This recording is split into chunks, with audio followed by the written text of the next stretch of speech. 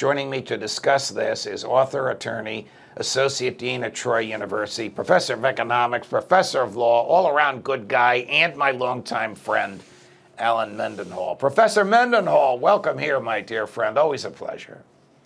Always a pleasure, Judge. Thank you for having me on the show. Of course. Aren't propaganda and disinformation protected speech? If I want to say something like, Vladimir Putin is a good guy and I hope he takes over all of Ukraine, can't I say that without fear of prosecution?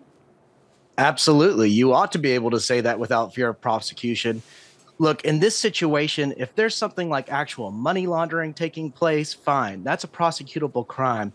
But the fact that these allegations are brought under the International Emergency Economic Powers Act, among other things, suggests to me that the facts are pretty flimsy. I mean, this is of a variety, like it reminds me of the Sedition Act of 1798. We also had a Sedition Act in 1918, an Espionage Act of 1917. We had the McCarthy era. We had the COINTEL FBI in the 60s, the Pentagon Papers in the 70s, and we had sort of a post 9/11 surveillance culture. This strikes me as being in that vein. We know that a lot of the Russia collusion allegations from the 2016 election were discredited.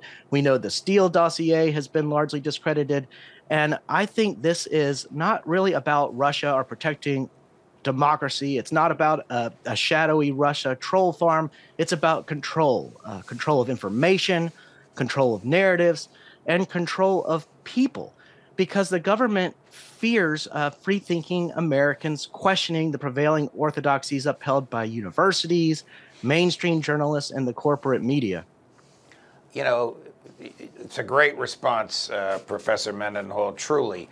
The one that really intrigues me is prosecuting two Russians who are also Americans, they have dual citizenship, for sitting in Moscow, working in Moscow, and talking on a Russian television station. How can that possibly violate American law? I don't get it.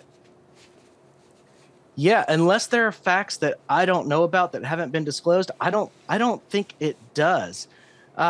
When we examine the treatment of just ordinary people, like the Duke lacrosse players, or I don't know, the Covington High School students, we see how even in our own media we get manipulation according to certain narratives, and these ought not to be prosecuted.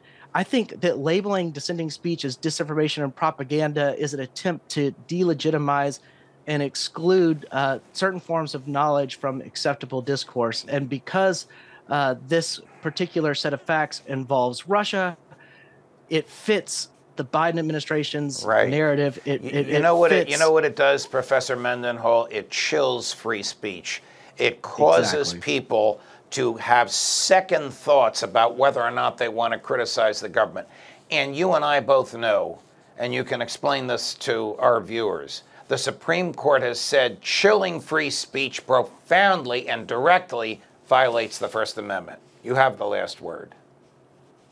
That's correct. I think we need to be skeptical whenever government labels certain information as false or disinformation or misinformation. We need to withhold judgment and refrain from accepting claims as fact until we independently verify them. I mean, we're dealing with a government that has yet to even disclose all the JFK assassination documents. In an age of contested truths, you know, the power to define reality is the ultimate form of control. And we need to ask ourselves, do we control ourselves or does someone else control us? I hope that we can control ourselves. Professor Alan Mendenhall, always a pleasure, my dear friend. I hope you come back and visit with us again. Thank you so much. Thank you, Judge.